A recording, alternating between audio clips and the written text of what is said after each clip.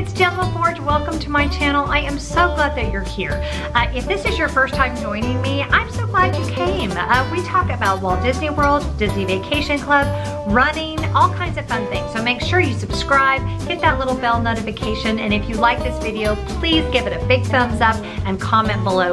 We're gonna talk today as concisely and precisely as I can about my recent dining experiences at Walt Disney World. So we had some great sit-down table service dining experiences on this last trip, some of which I'd done before, some of which I hadn't. One in particular I had never done before, and it was phenomenal. So I want to talk about the different restaurants, what we loved, any issues that we may have had, and if I think you should consider it for your next Walt Disney World vacation.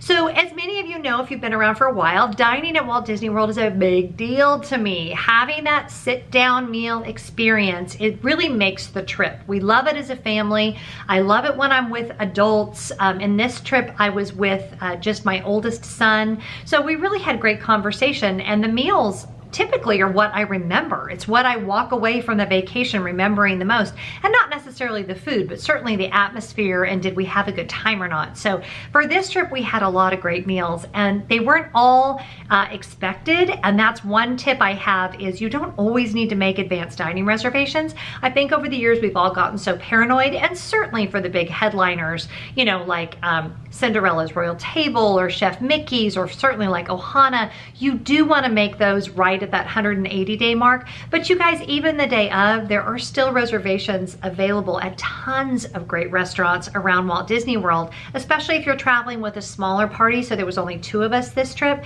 and this first restaurant is a great example of that. I actually made this reservation while we were on the boat headed back from Hollywood Studios on our first night.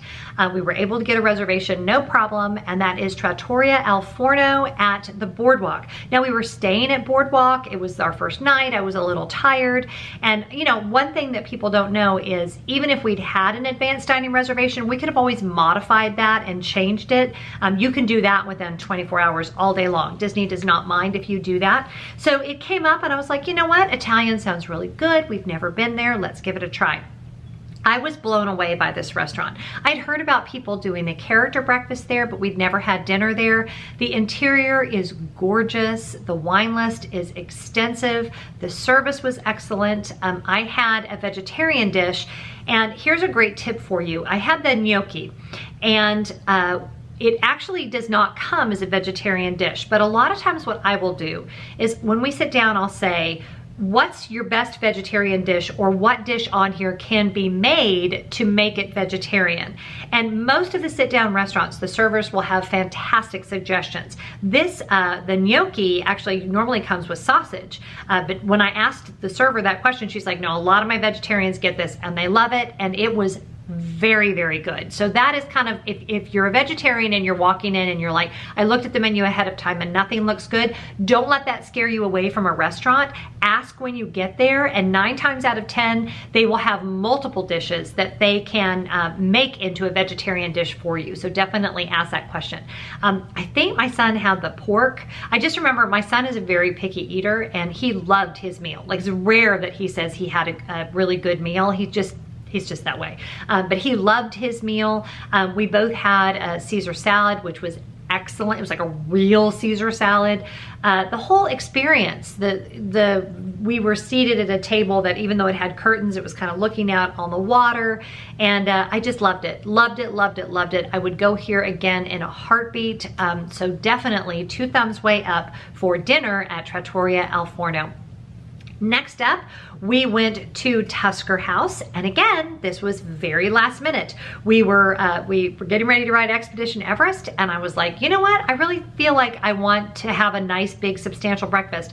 And I got on the app, and sure enough, they could take us at Tusker House at 10:30. So I had not done breakfast here in a minute, so this was kind of felt like a new experience, and I don't think my son has ever done breakfast there. We did lunch there several years ago, but Tusker House was really, really good. The characters there are Mickey, Daisy, and Donald. I think I have that right. Oh, and Goofy. not Donald, Mickey, Daisy, and Goofy.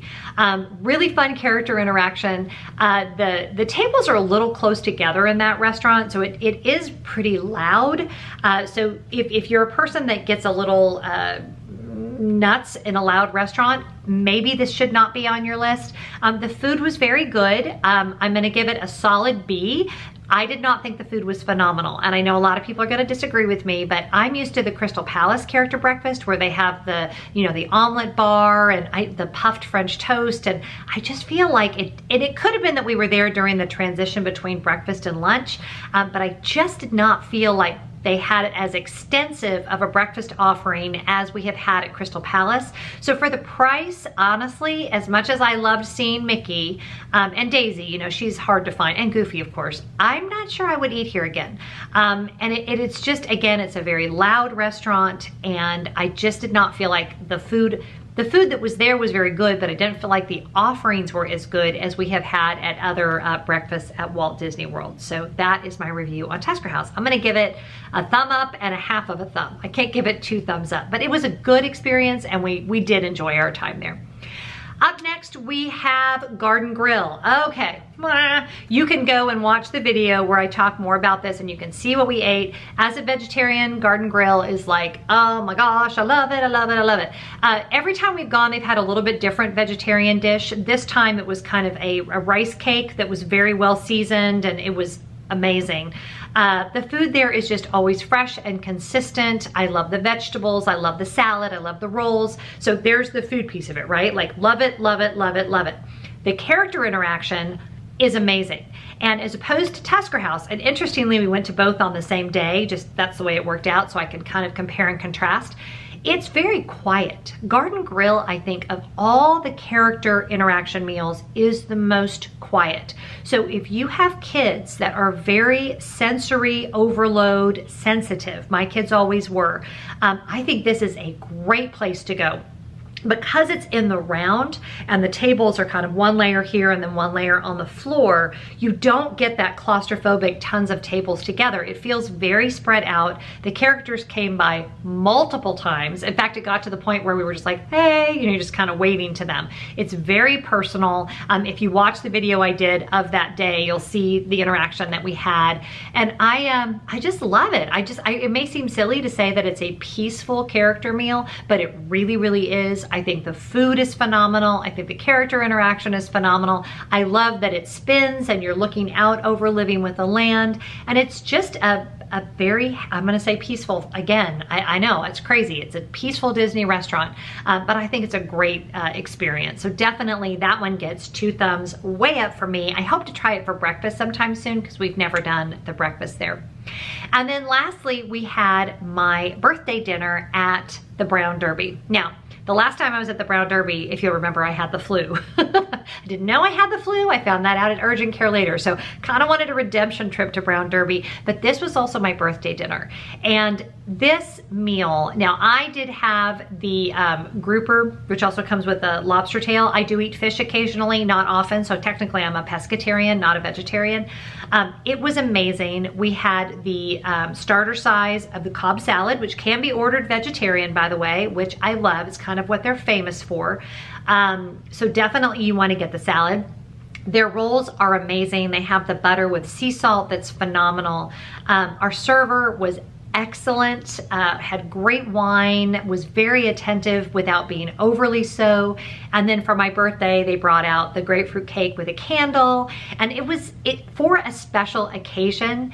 I love this restaurant. Now, I have heard people tell me they've not had great service there, but I have never had a bad meal there. And I've had the vegetarian, they have a pho, like a noodle bowl that's really, really good. I've always had great meals here. And again, I'm sure if you ask them, they probably have meals that they can, you know, make vegetarian for you. But it just, you walk in and you just don't feel like you're at Disney World anymore, in a good way. Like you feel like you really did walk into old Hollywood.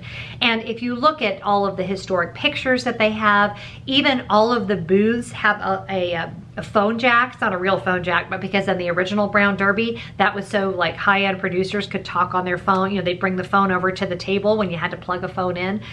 It's just a very high-end time. I would recommend, if you're gonna go there, dressing up a little bit, but I'm just that way, and I did wear my Monsters Inc. dress, and it just felt special. So if you're going for a special occasion, if you're gonna be around Hollywood Studios, I definitely recommend Brown Derby for dinner. So those are all the sit-down places we ate. We didn't do a ton of counter service, so I may or may not do a separate video about the counter service restaurants where we ate, because they're all places that we are tried and true that we've eaten before, but I hope this helps. I know that Disney, you know, the menus are always changing, sometimes the chefs are changing, so you never really know, but if you're wondering about the restaurant specifically that I mentioned today, I can tell you without hesitation that they were all great and we had a phenomenal time. Do you have questions? Put those below. Let me know. Are there Disney restaurants that you've been wanting to try?